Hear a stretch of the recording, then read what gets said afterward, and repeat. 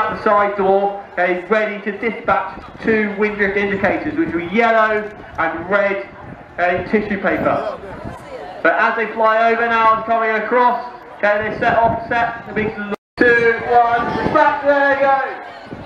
So there's the wind drift indicators. So these are 2 streamers, the Americans like to call them, okay, we call them wind drift indicators. They're there, but they are made out of tissue paper, so they're completely biodegradable, so please don't worry if they do land on anyone's houses or gardens, they will disappear after a few rainfalls. So while those are going down, I can't see them anymore, but they should have landed by now. The aircraft is now circling up to the TSA for having us here. Behind him we have Lance Corporal Anthony Hyland, who will be deploying the Army flag. And you'll also have Lance Corporal Cameron Gibson, who's on a slightly different coloured canopy, and that's how you can tell he's part of the RLC Silver Star.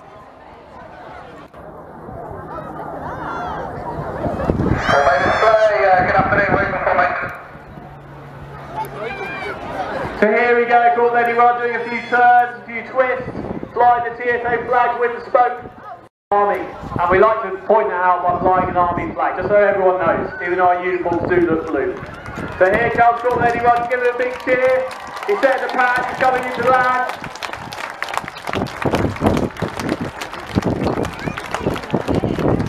And there is nice soft landing there. It's a bit breezy on the beach. And there he is, right next to the tee. What a fantastic landing there from Anthony Hyland.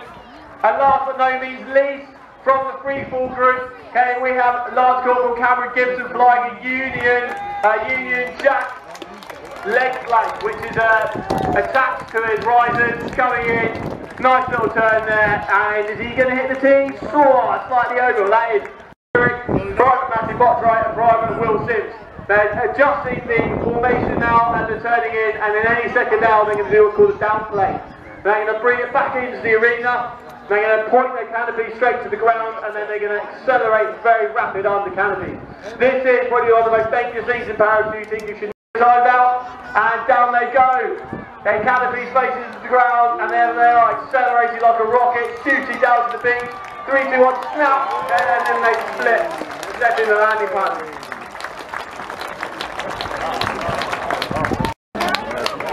And here they come in, please give them a big round of applause. Here from Jacob Jackson, last one down, last but no means least.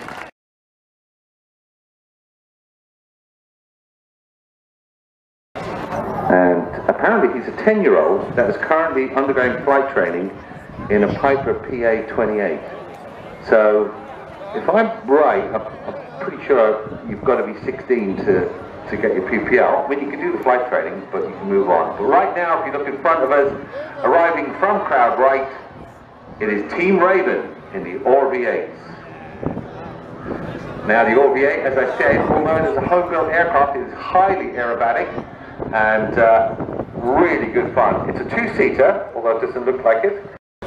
They're not on the same level like the Edge 540s or the Extra 300s, but they still, as we see, have a decent G limit and aerobatic ability. Now you can see as the aircraft go out, they break up. Teams 1 and 2, so he's also a QFI, qualified flying instructor on Hawk, Grob tutor for the University Air Squadrons. He also serves as a part-time reservist for the QFI, the University of Wales Squadron in St. Athens. So he's sort of semi-retired. 6 years as a display pilot. He also did a lot of flying in Yak 52s. Now the force should come back maybe 2 or 3 seconds before the carburetor starts to free up. So they head back towards the main group. Here comes the team of 4 twirling around the outside. Number 7 is rotating aileron rolls around the smoke. 3, 4 and 5. But as well as a successful businessman, he's also, as you can see, a very keen pilot. 25 years and more than 2,000 hours on his license, so he's not just a sportsman. Get your cameras ready now. Team Raven come back in, pitching the aircraft up, like combing engine, and up into the split. Raven number 7 is Mark Southern. He's currently training captain with Thomas Cook, flying the A3. Not much that he hasn't flown. Hunters, Strike Masters, Albatross, Nat. He also flew with the Global Aero Stars, I remember that, Aerobatic Stars. And Chris is recognised. They're heading straight at us. As I said, it's an on-crowd wind, and you can see the wind, how it's blowing the smoke away. Now watch as they break into star.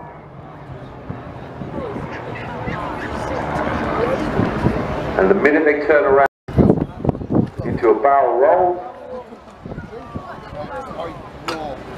rolling the aircraft out, giving the shape of a barrel in the sky,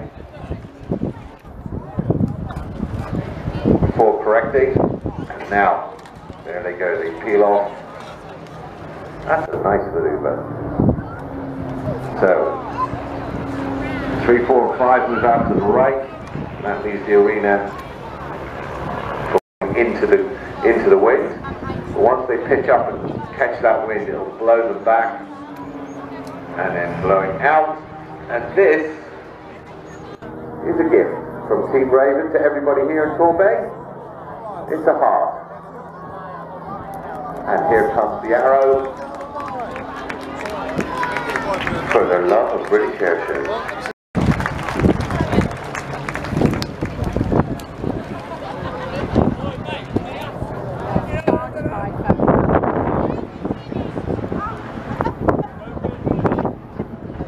So here comes 3, 4, and 5. We're rolling over the top.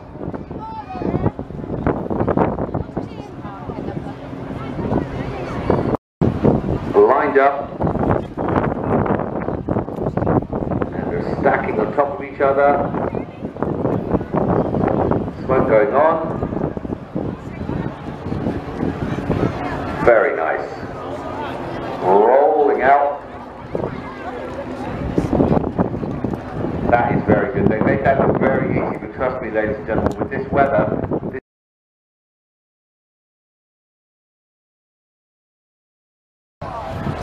on the South Pier.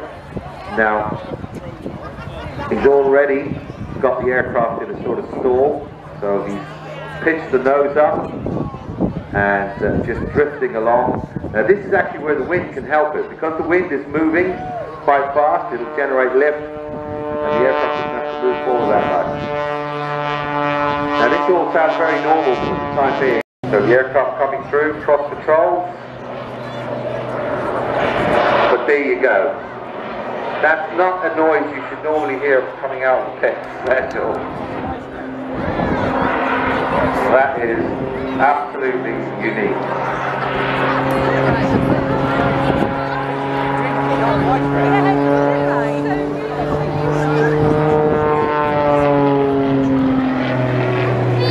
Now he's not using the jets all the time, he's just introducing them when he's either going into the vertical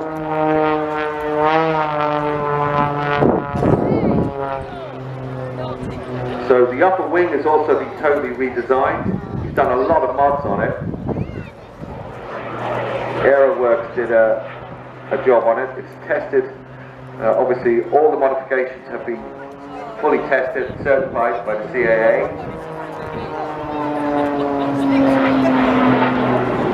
So yeah, you see when you're going into the verticals, then you can hear the jets coming in. It's also got a lot bigger ailerons. Remember I was talking about these control surfaces, and the more wing area gives it an amazing roll rate.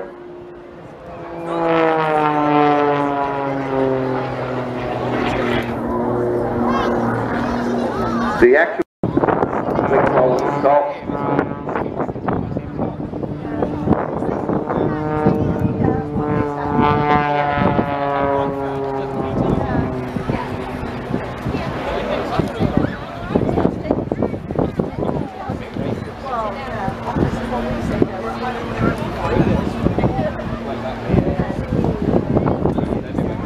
Yeah, you'll notice that. That is incredible. Now, I don't know what to call that. I was going to call it a wing over, but it was because normally they go like normal G-forces where you'd be pushed back into the seat. While he was pushing out there upside down, he's actually being pulled out of the seat.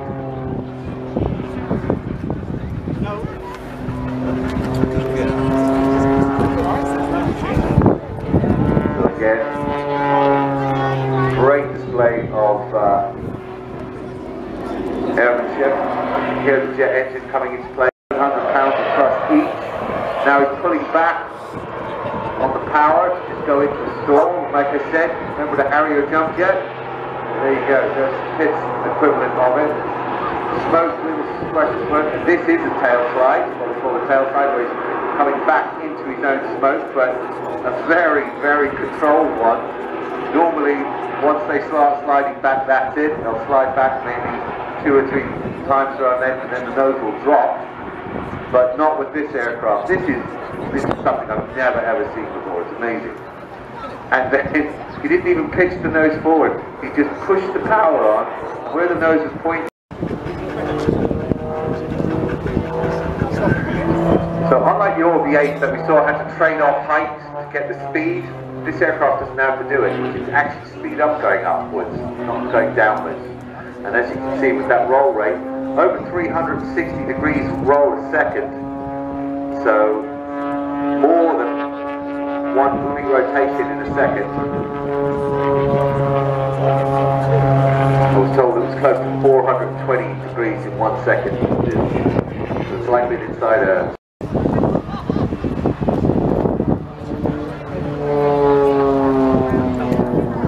Now he's positioning the aircraft for some of his final maneuvers. He's got about 1 minute left on his display time. So,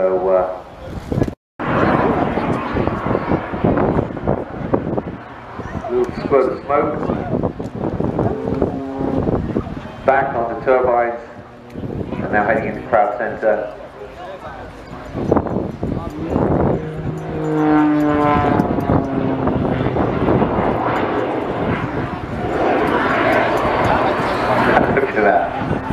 That's amazing.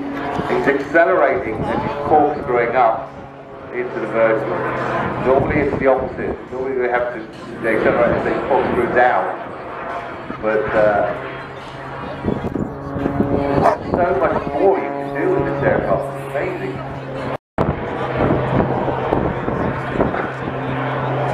Even the way he leaves the display spot is really spectacular. Rolling up into the overhead up to about 1,500, 2,000 feet and then exit left. That is pure.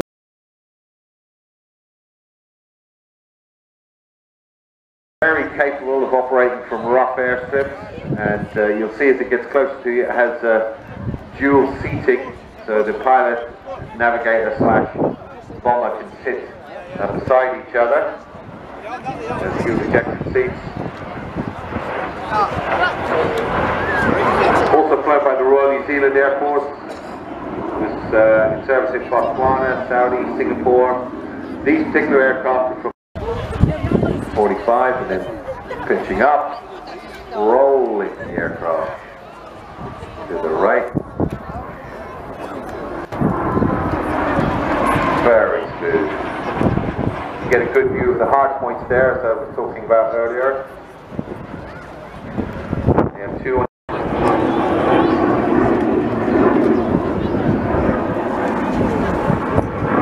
Very nice barrel roll.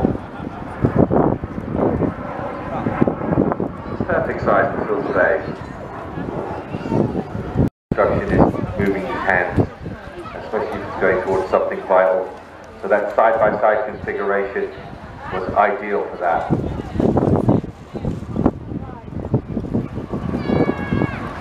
Nice split, right down the center line of the pier.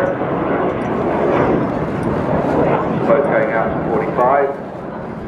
This is where the smoke coming out of the back of the aircraft. The smoke, while it looks pretty, it also has a practical effect and helps the pilots to sight each other when they're moving in speed.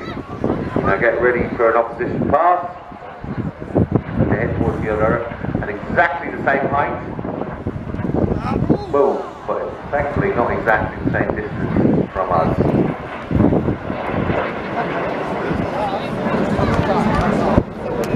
Now they'll come.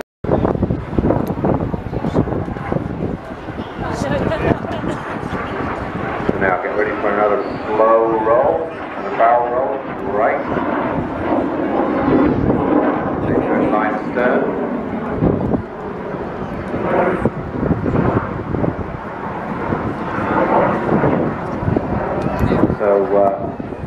in its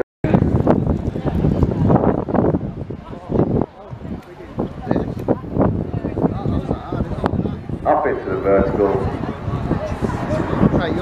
and split. Ladies and gentlemen, DAC Strike Master pair. Hope you enjoyed that display. They're going to be here.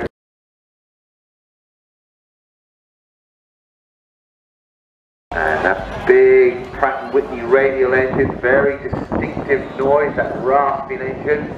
It's not actually the engine making that noise, it's the tips of the propeller as they go supersonic. You'll hear the difference, if not more so, because without this aircraft we would not have had the trained pilots and then move on to the more advanced aircraft.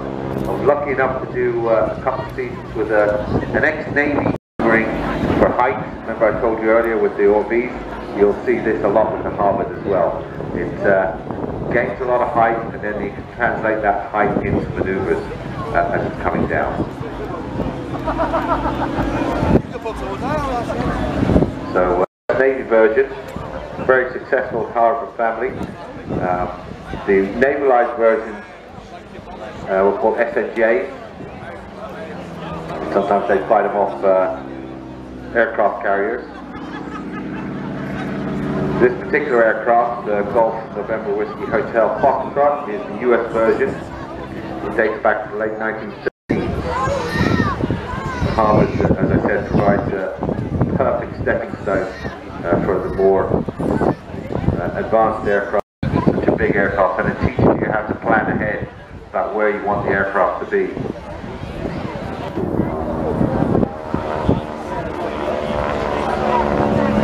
The initial trainer that the Navy Wings uses the Havilland Chipmunk. That's a lot smaller and lighter. And once you step into these, you'll notice it's definitely a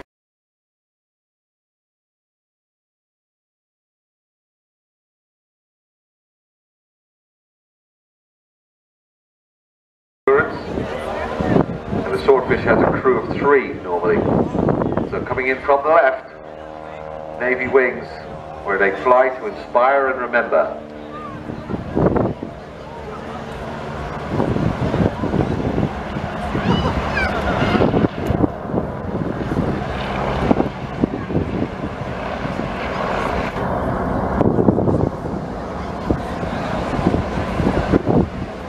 I just wanted to pause talking so you could hear the engine note from that Pegasus engine.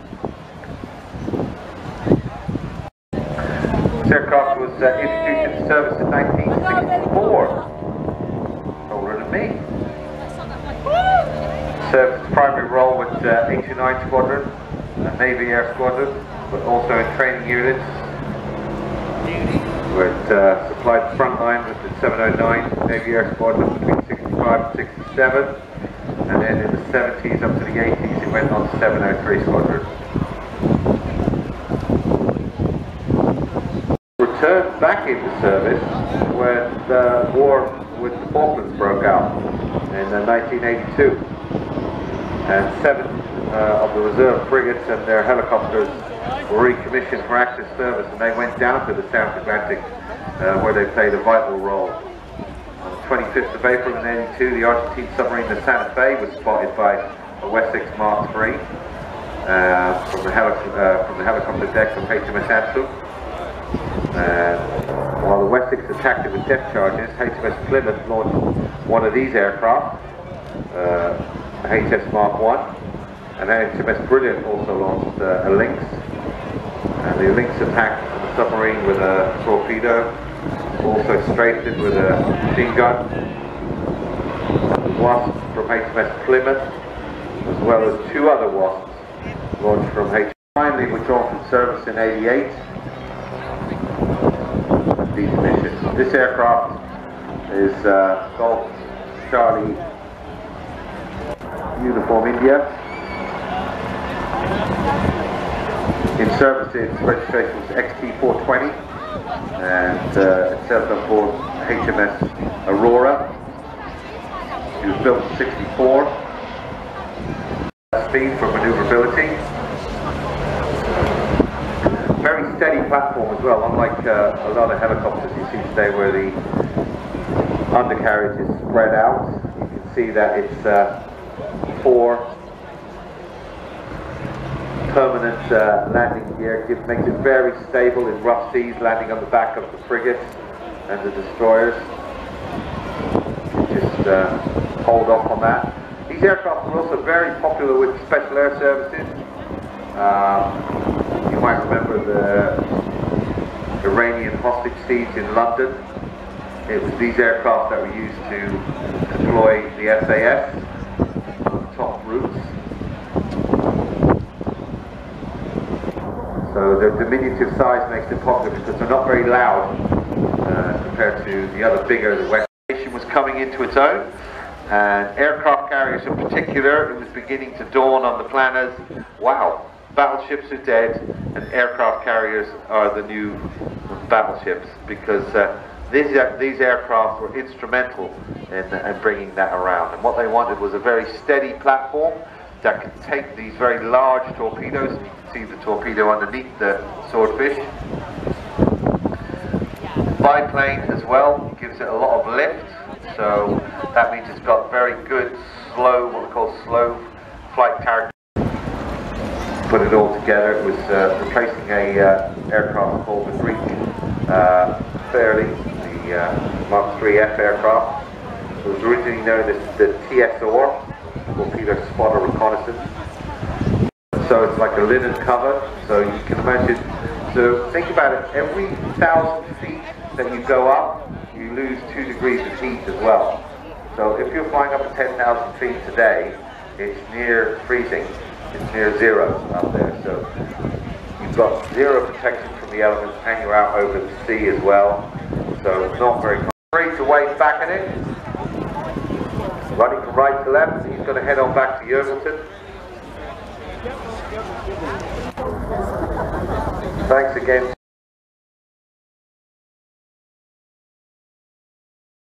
Of the iconic engines as they make their initial approach to display for you here today.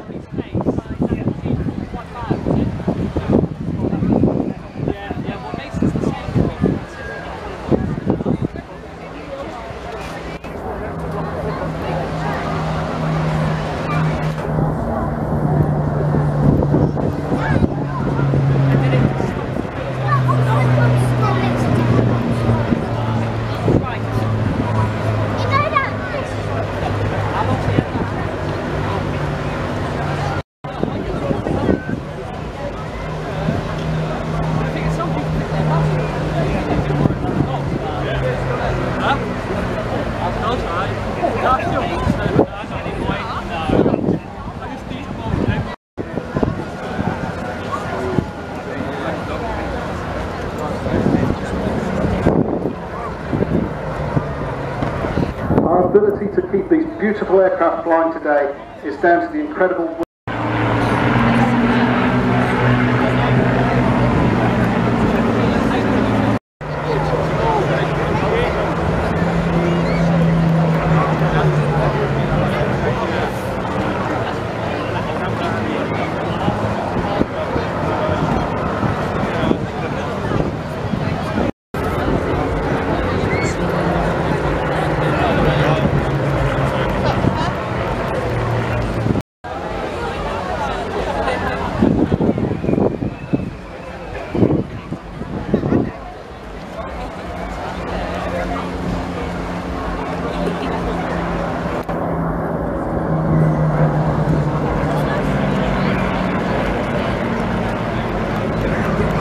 AB9. But amazingly, Margaret managed to hang on and the pilot safely landed the aircraft. Neither Margaret, the pilot, or the aircraft were harmed.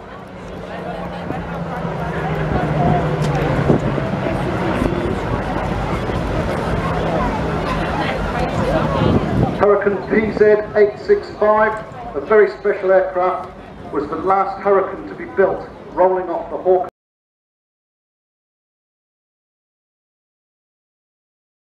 Enjoying the show today, and Ben Haggett and Megan Ryan Lanyard for attending their first ever English Riviera air show. Recently moved down to Torquay from St Helens, and they're loving the Devon life. Who wouldn't?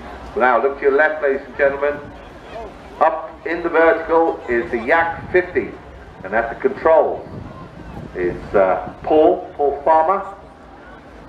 And the Yakula 50 is a highly aerobatic aircraft. It was built originally for an organization called DOSAF, and DOSAF is like the equivalent of the University Air Squadron for the Soviets. And they can take a lot of punishment. If you get to look underneath the aircraft, you see a sort of semi-retractable undercarriage. This would help in the event of a wheels-up land. Very strong.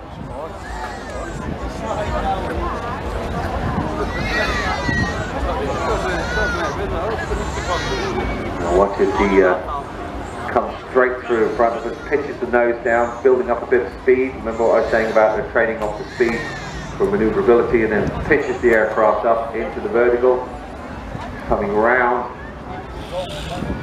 and rolling the aircraft out in a half Cuban, then back into its own smoke trail. It was a very successful export for the Russians.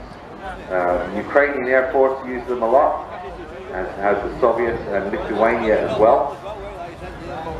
The aircraft served with the national aerobatic teams, a lot of them as well. You can normally see them all flying together, but the aircraft today is in the hands of Paul Farmer.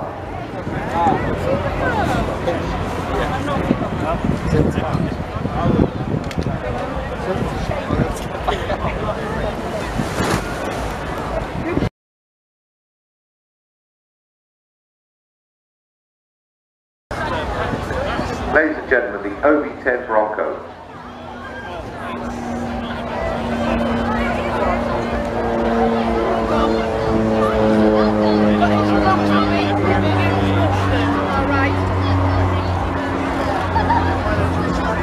Manufactured for many, many years after the Vietnam War. It served in the Cold War and also went to the first Gulf War as well, Operation Desert Shield. And it's actually quite a large aircraft. Once you get up close to it, it's 100 miles. Now this is the German variant, and it serves with the Luftwaffe. It's called an OV-10B, normally with cannon fire. So because it was such a powerful and steady platform, it meant the perfect target time. So they were equipped with steel cable, the winch that was inside a clear dome, so that the winch operator would lie down and he would be able to feed out the cable with the target tug on the back. So following 20 years of working with the Luftwaffe, the Bronco was finally replaced by the SOC and not at the OV-10. And look, you can see how agile it is. That's a great roll rate, such a big aircraft. Big, huge, straight wing, gives it really good slope flight characteristics as well. Very low slope stall speed. Everybody put your hands in the air. Okay, put your hands in the air. Okay, that is awesome. Sorry, mate, I don't mean to hands in the air and start clapping. Okay, let's get a nice rhythm. Here we go. Last trick on the show. We're going from there. Lining himself up, backflip with a 180 twist.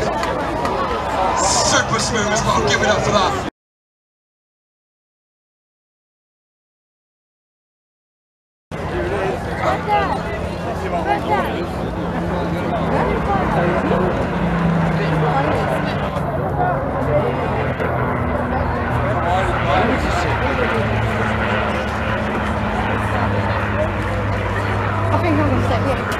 So that's the sound you can use as a ringtone for your phone on a aircraft carrier. The initial batch of Seafires began to be provided in 1941. So we were already a couple of years into the war by then. We needed to work out how they could slow the aircraft down on approach, because normal land-based Spitfires, they come in pretty hot. They're doing a fair old rate of none, so you'd have to increase the flaps Obviously the power of the engine as well is going to help you there.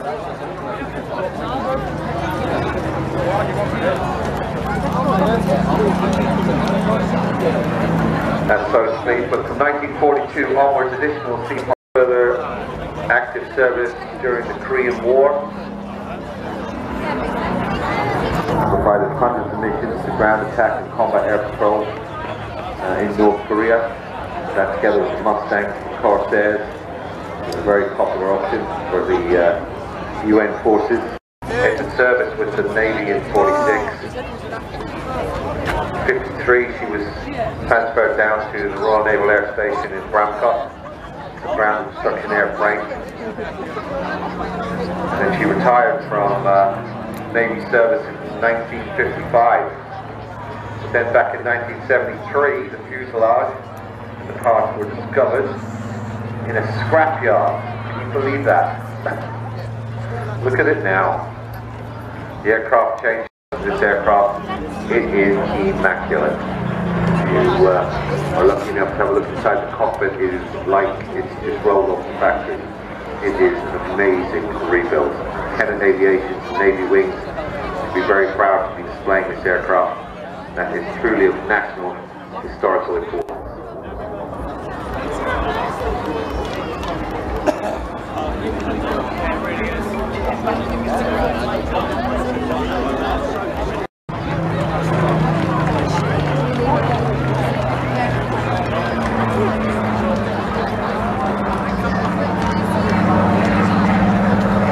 Aircraft is a commentator's dream. Let it do all the talking. Sounds and looks beautiful. So we're coming to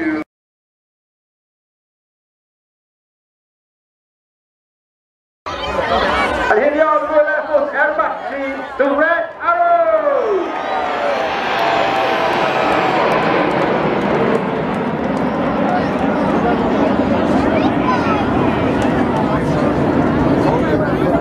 Red One bringing the team over the top. As they pull off that 4G at over 400 miles an hour, they collapse into 8 arrows.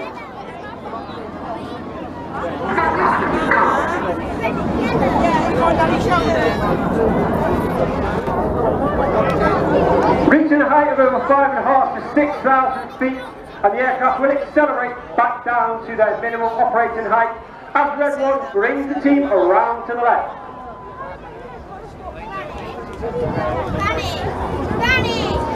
Red One this year is squad leader Tom Bowles. Tom is in his third and final year with 9 formation for our Diamond Jubilee anniversary next year. However, get your cameras ready for the Vixen roll.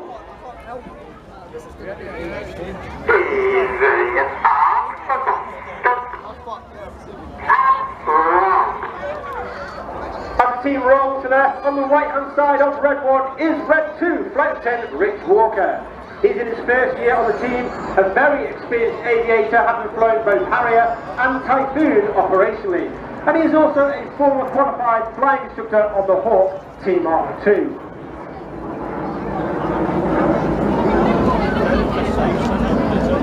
It is Luke.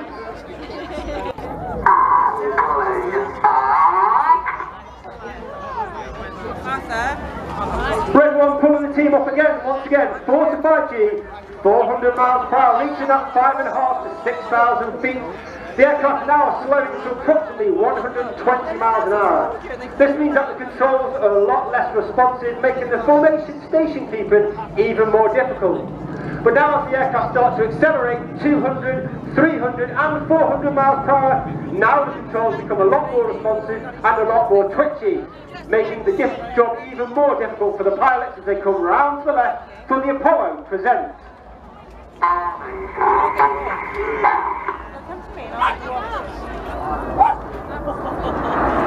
the left hand side of Red One is Red 3, Flight Lieutenant Tom Hansford.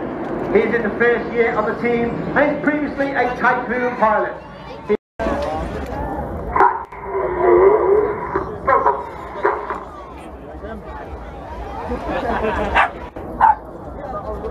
Of course you've got Reds 4 and 5 all the way at the back of the formation, which makes it extremely difficult because all our formation references are taken off Red 1. which means that they're not taking off necessarily the person who's modern 5th generation F-35. Get your cameras ready for the lightning roll.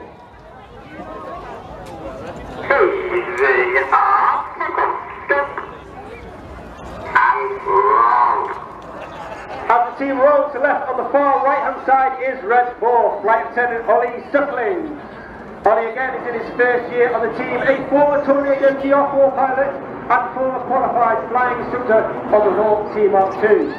Those familiar to air shows will also know Ollie Suckling as a former member of the North Wales based Strike Master pair.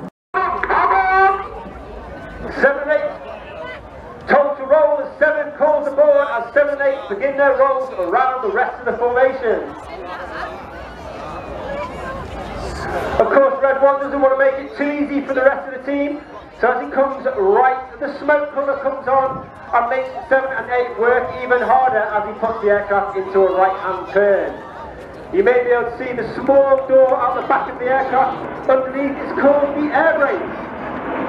We fly the air brake out in this manoeuvre as it causes the throttle setting to be slightly higher. This causes a hotter engine gas temperature. The detonator.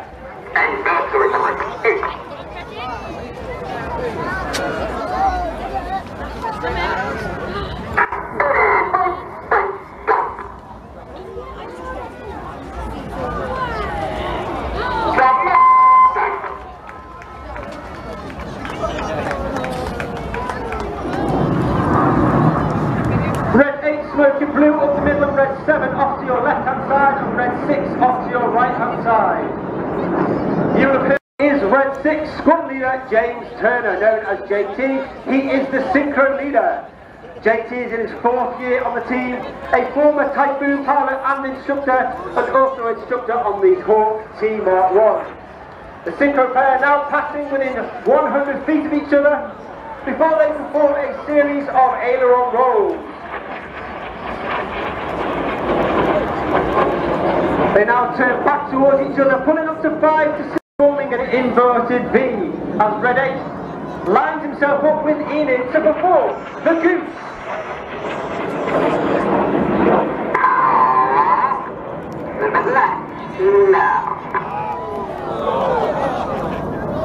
As Enid bends off to the left hand side, you can see underneath the aircraft the smoke pod.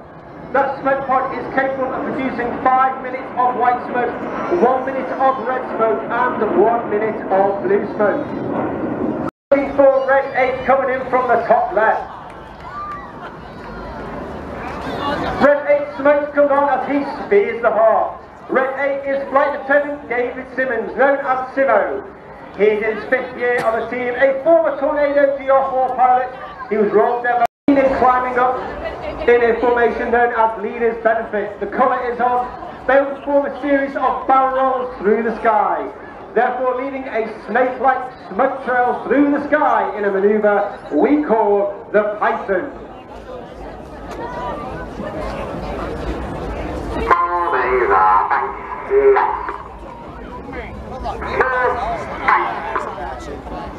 As Red 1 backs the aircraft round to the right, you can see the iconic shape of the Hawk aircraft. It has been in service with the Royal Air Force since 1976 and has been the aircraft of the Red Arrow since 1979. The Hawk Team Mark 1 can fly above 40,000 feet and it can achieve a at about 100 feet, 800 miles an hour close. They will pass within 100 feet of each other.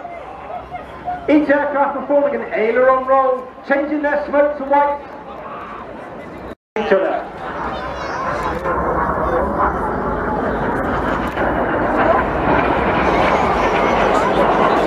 Finishing the manoeuvre with a 4-point hesitation roll. Once again pulls them up at 4G at over 400 miles per hour as he twists the aircraft round to the right. Of course, this year we have the coronation of King Charles III, and therefore this race is in honour of his coronation for the Enid Coronation Vertical Brake.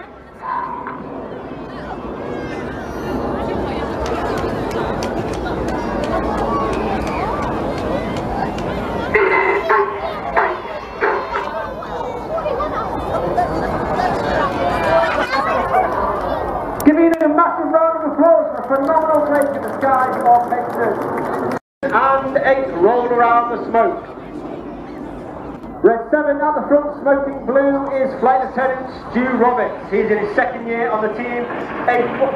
Red 2 from last year, and a former Typhoon pilot with 11 and 12 squadrons at Oria, Connex B.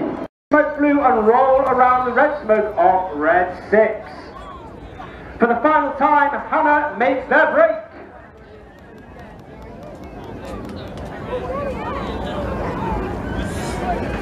Red 6 off to our left hand side and Red 7 off to our right. Once again they will come up to approximately 1,000 feet before they descend. The red smoke on, he rolls around the rest formation, leaving the infinity symbol in the sky for the infinity break. But Painting, it's been a wonderful experience. Please put your hands together for the 2023 The Red Arrows!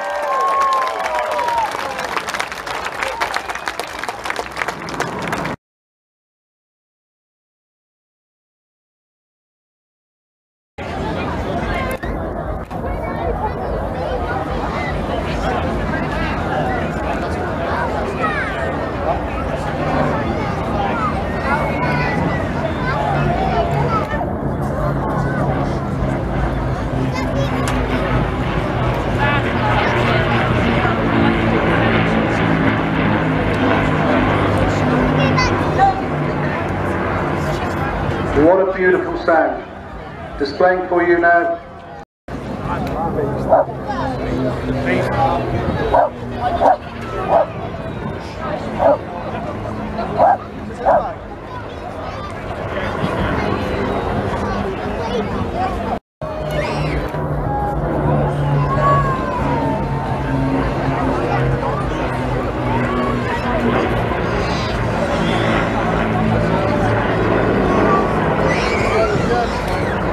PA 474 was built at the Vickers Armstrong Broughton.